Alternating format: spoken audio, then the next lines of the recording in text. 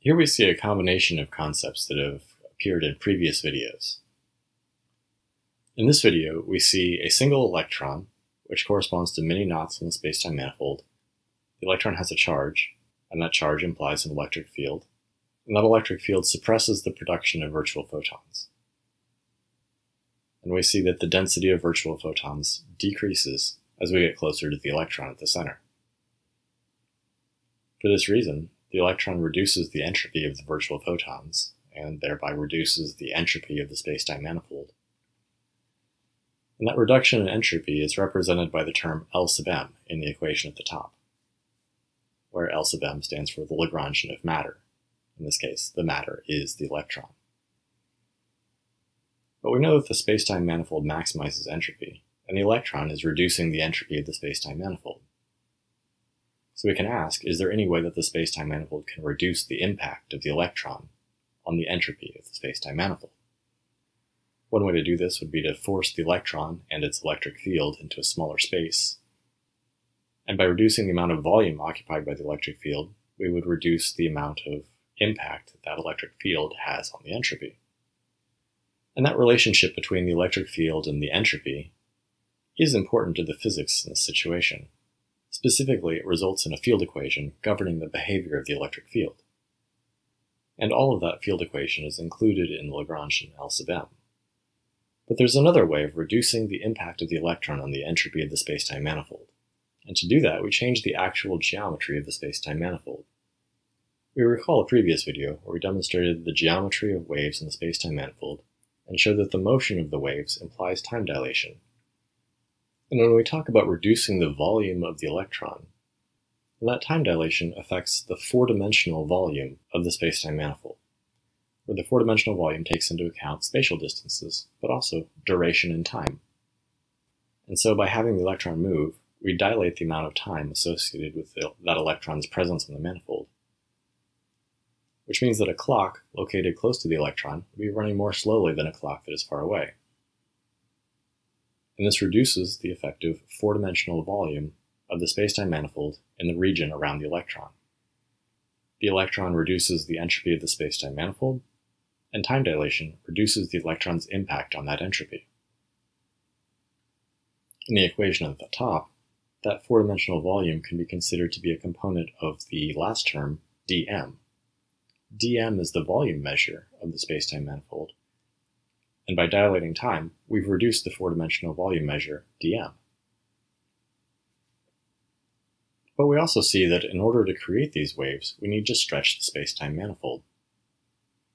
We want the electron to be moving, because the motion implies time dilation, but in order for it to move, we need waves that have a certain amplitude and frequency. To increase the velocity of that electron motion, we can either increase the amplitude of the waves or their frequency, but either way increases the stretching of the spacetime manifold.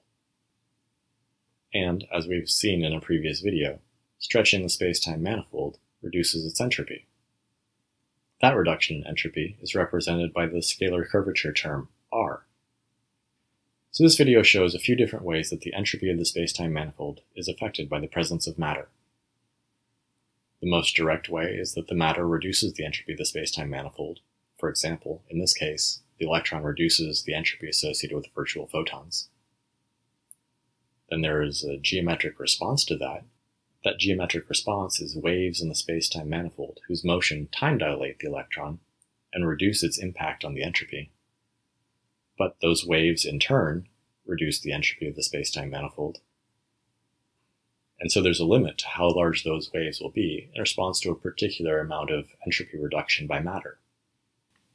We remember that the total amount of branch weight is conserved by stretching of the manifold, and this conservation also applies to time dilation. The total amount of branch weight is conserved. Maximizing entropy means maximizing the amount of entropy on that branch weight, and the entropy is impaired by stretching and matter. The amount of entropy impairment is given by the equation at the top. We can say then that entropy maximization is equivalent to minimizing entropy impairment, and that is equivalent to minimizing the integral of W times the quantity R plus L sub m over the spacetime manifold.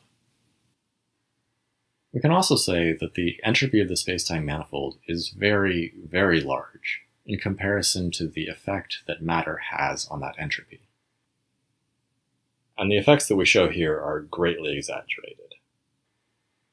And a single electron, like the one shown in this example, would actually have a very small effect on that entropy. So that term L sub m, the Lagrangian of matter, which is the amount by which matter affects the entropy of the spacetime manifold, will tend to be very small for most physically realistic cases. And of course, if there is no matter present, then L sub m is equal to 0.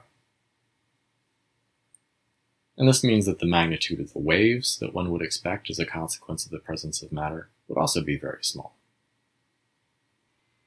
This means that the scalar curvature r would also tend to be very small. And again, if there's no matter present, then the scalar curvature r will be 0.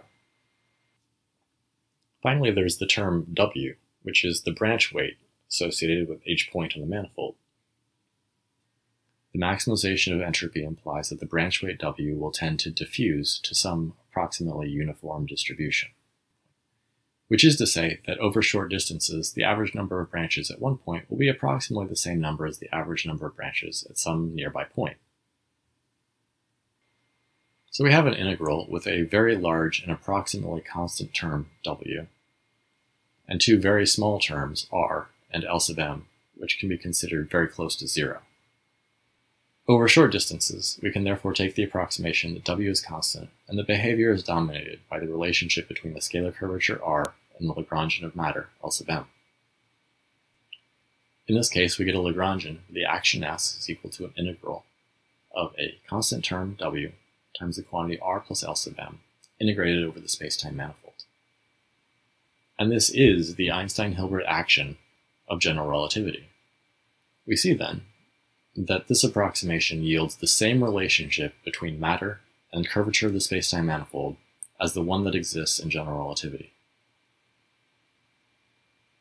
And we therefore have a model which, on the one hand, produces the behavior of quantum mechanics through the interactions of the branches of the spacetime manifold and the knots in those branches, and on the other hand, produces the behavior of general relativity through maximization of the entropy of the spacetime manifold and the way that curvature and matter relate to that entropy. We previously mentioned how diffusion will cause the branch weight W to be approximately uniform over short distance scales.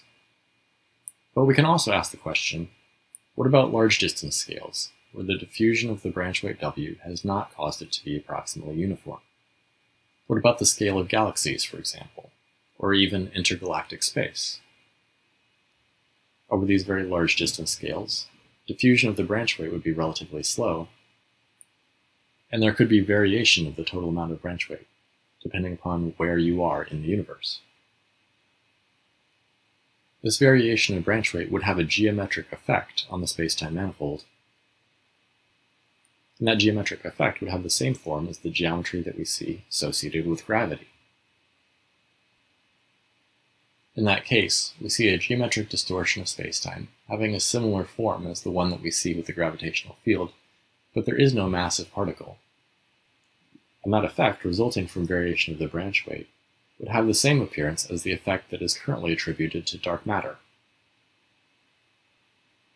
In this model, then, variation of the branch weight W may explain some or all of the effect that is currently attributed to dark matter.